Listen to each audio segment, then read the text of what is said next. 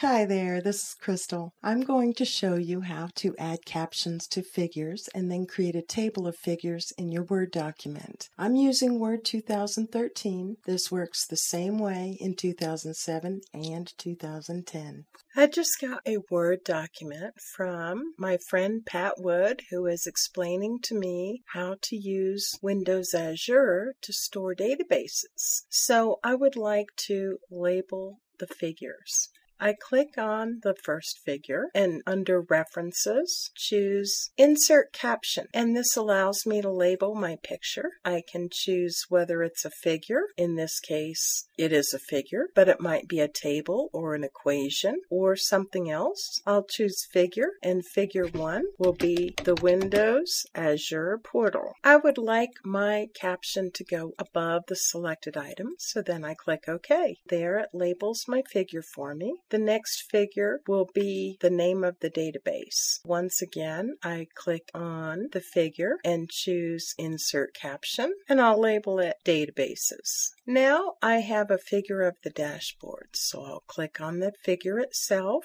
get the selection handles around it, and choose Insert Caption, and this will be Dashboard. And let me also type a space before that, and OK. As you can see, the figure number goes above as well as the explanation. Now I can come down and see the database URL, which is very important. In this case, it's been blurred. In your case, it won't be. I'll choose Insert Caption, and I'll put URL to Azure database, and I accidentally pressed enter while I was in there, dumb laptop keyboard, so I'll just paste the rest of the caption on that same line. Come down a little further, and here we need to enter the username and password. So once again, I'll click on the figure, choose Insert Caption, and then space, enter username and password. OK, come down a little further, and finally the database portal opens and you can work on your Azure database.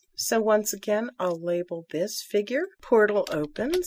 Now I'm going to come down to the very bottom, and let's assume this is a long document with lots of other things. I press Control Enter to make a page break, just so that you can see that. I'll show the non-printing characters. Right now, what I like to do is under References, go to Insert Table of Figures, and I'll just take the default layout, and there we are. And I'll just go ahead and turn those non-printing characters off so it's easier to see. So that is how you caption figures and then insert a table of figures.